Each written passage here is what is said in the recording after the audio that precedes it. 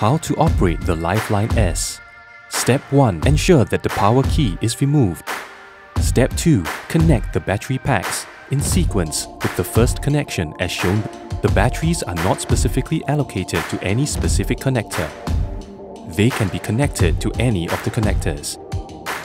Step 3. Check the voltage meter regularly. A full charged battery is 25.2 volts. Once the system is below 20 volts, the low voltage beeper will sound off. You should land the craft immediately.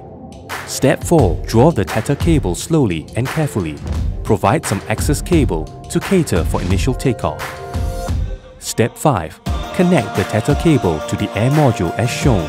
Insert the cable snugly into the slot located on the side wall. Step 6. Attach the air module to the aircraft securely.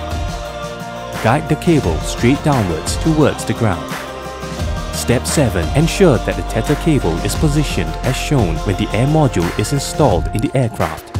The cable is to be routed underneath the rear motor arm towards the Lifeline S tether box. Step 8. Insert the power key to power up the aircraft. Aircraft will initialize. Lifeline is recommended to be operated with the lid closed to prevent possible entry of foreign matter. Draw the tether cable out of the box as required while the aircraft is in flight. Step 9. Fly and enjoy.